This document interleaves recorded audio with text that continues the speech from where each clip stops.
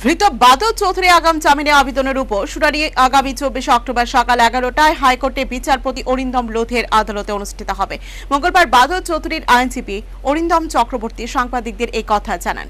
এদিকে আত্মগোপনকালে 6-7 দিন ঔষধ ব্যবহার না করায় বাদল চৌধুরীর শারীরিক অবস্থা কিছুটা জটিল হয়েছে। কথাবার্তায় কিছুটা অসংলগ্নতা প্রকাশ পাচ্ছে। মঙ্গলবার আইএলএস হাসপাতালে বাদল চৌধুরীর ব্রেন এমআরআই হয়। এদিন বাদল চৌধুরীর স্ত্রী হাসপাতালে এই সংবাদ জানিয়েছেন। রাজ্য বিধানসভার বিরোধী দলের উপনেতা বাদল চৌধুরীর শারীরিক অবস্থা কিছুটা জটিল। সোমবার থেকে নিয়ম মেনে খাওয়া দাওয়া চললেও কথাবার্তায় কিছুটা অসংলগ্নতা রয়েছে ওনার। 6-7 দিন ওষুধ ব্যবহার করেননি বলেই এমনটা হয়েছে। এদিন বাদল চৌধুরীর স্ত্রী আইএলএস হাসপাতালে সাংবাদিকদের একথা জানান। তিনি বলেন, মঙ্গলবারই বাদল চৌধুরীর ব্রেন এমআরআই হবে। এই সম্মতিপত্রে স্বাক্ষর করেছেন। আমি যা দেখেছি, আমি তো সবসময় ওনার ওষুধ টষুধ দেখি। উনি কাল থেকে একটু খাওয়া দাওয়া কম করছেন আর একটু ইররিলেভেন্ট কথাবার্তা বলছেন।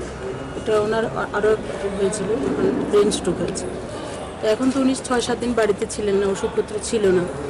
তো আরও একবার ওনার যখন একটা অপারেশন হয়েছিল তখন ওনার যে হার্টের একটা ওষুধ ইকোস্পিন, যেটা ব্লাড থিনার, ব্লাডটাকে রাখে, পাতলা রাখে, ওটা বন্ধ করতে হয়েছিল। ওই 7 দিনের ওই অপারেশনটার কিছুদিন পরেই উনি এবার স্ট্রোক করেছিলেন, শুধু ওই ওষুধটা বন্ধ করার জন্য।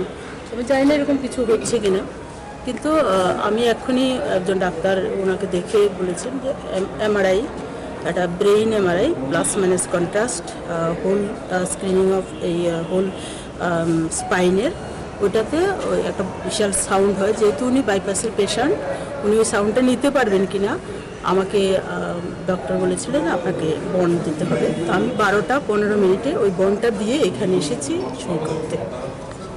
এটা আছে।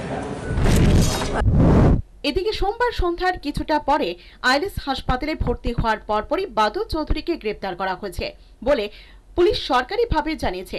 এই গ্রেপ্তারের ঘটনার পর স্বাভাবিক আইনি প্রতিক্রিয়াতেই সোমবারের আগাম জামিনের উপর শুনানির ব্যাপারটি গুরুত্ব থাকল না।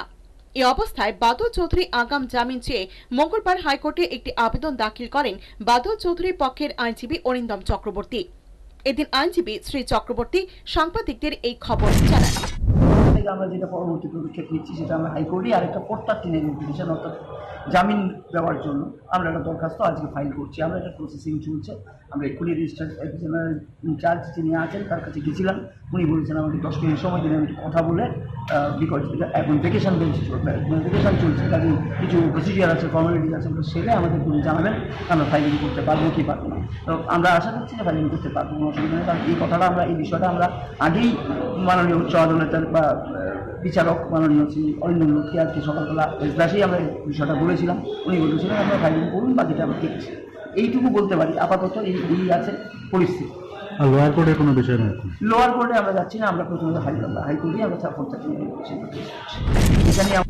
হাইকোর্ট সূত্রে জানা গেছে, আগামী 24 অক্টোবর বেলা 11টায় বাদল চৌধুরীর আগাম জামিনের আবেদনের উপর শুনানি অনুষ্ঠিত হবে।